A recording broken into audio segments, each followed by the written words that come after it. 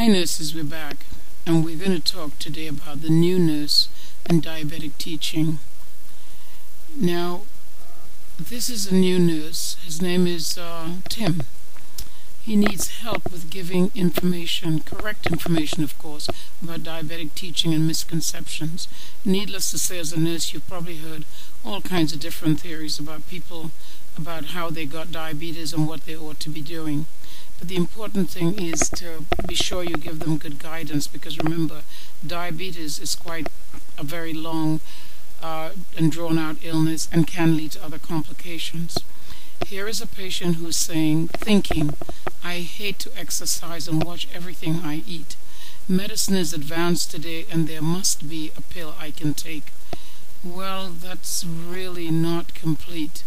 So let's help Josh first of all with the misconceptions and where someone can find correct information, which would be very helpful.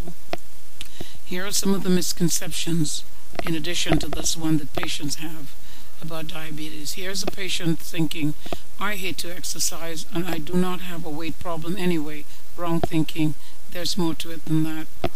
My doctor talks about calorie control. I can add a few more units of insulin and have my sugar under control. Wrong thinking. There's a lot more to diabetes than just balancing insulin and fat ice creams.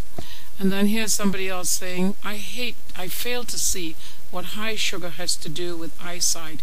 I need new glasses. Well, needless to say that when everything starts to fall apart with diabetes, some people's visions become very compromised.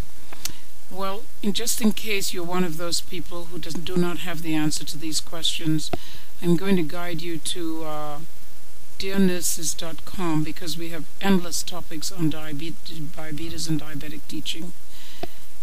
There is one more misconception, and here it is again here, that this patient is saying, Mom and my brother take shots for diabetes, wonder when my turn is coming. Well, it's not exactly a turn thing. It's about being educated and knowing the right thing so that you can avoid making the same mistake. So if you would go to dearnurses.com, diabetes for the layperson is extremely helpful.